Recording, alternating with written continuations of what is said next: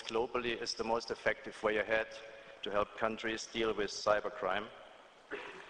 The different workshops, and also a few months ago the United Nations Crime Congress, agreed that there is a strong need for capacity building at the global level to help countries implement what is already there. And here a stronger involvement, a stronger contribution from development cooperation agencies is required. We should make cybercrime an issue of development cooperation. The different workshops pointed out that there are many examples of multi-stakeholder cooperation, including public-private cooperation. In workshop 172, organized by the Netherlands, it was noted that progress has been made in the way industry, government, and law enforcement cooperate, coordinate, and share information.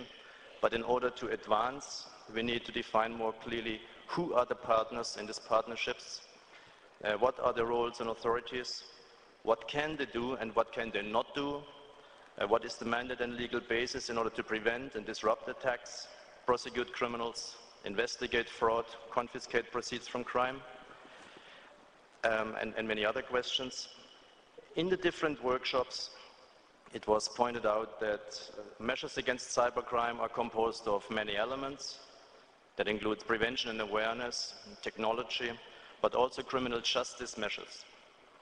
I think it was in the World Bank organized workshop where Wind and Surf used the analogy of a house on fire and the fire brigade. And many said, of course, the first priority is to put down the fire, to mitigate the impact. But then the question I would raise is, if you know that the same person puts many houses on fire, then probably the most effective way ahead is to go after that offender. And if you know that there are about 100 criminals around the world responsible for all the fires, or for 90% of the fires in the world, then you should better try to cooperate to go after the 100 criminals.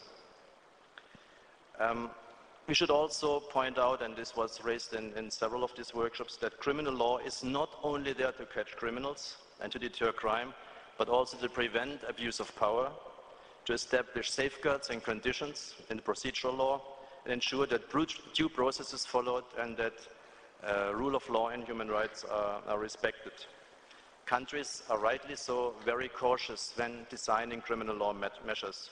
And in this connection, it was felt that there's a need for a stronger cooperation between the ICT communities and the criminal justice communities when designing measures against cybercrime, and that not only at a domestic level, but also at the international level. And in this connection, this would mean that also the ITU and the Council of Europe and others need to cooperate much more stronger with each other.